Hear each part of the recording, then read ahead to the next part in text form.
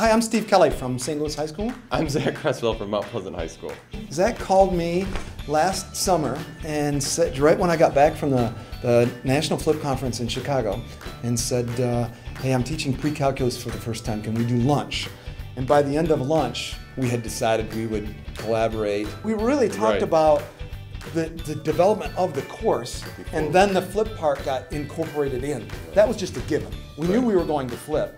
The original intent was to take direct instruction out of the classroom and have that done at home, and traditional homework kinds of things done in class. So we flipped the way we presented things.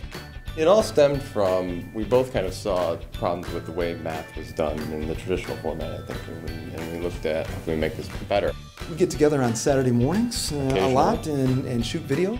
All our videos are 8 to 10 minutes, if we can keep it 8 to 10 minutes, and we have probably 80, 90 for this course, and I have another 100 for another course. We decided we would introduce each unit of study with some goofy video and some goofy story problem. We do the dumbest things you could possibly think up, but the idea the kids laugh and then they're asked a quality question that we hope guides them through the learning. And I think that there's still learning happening by my visual learners, seeing the stuff happening and seeing the instructor at the same time.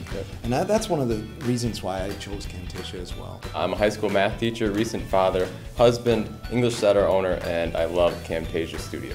I'm a high school math teacher, flip class evangelist, husband, father, mountain biker, and I love Camtasia.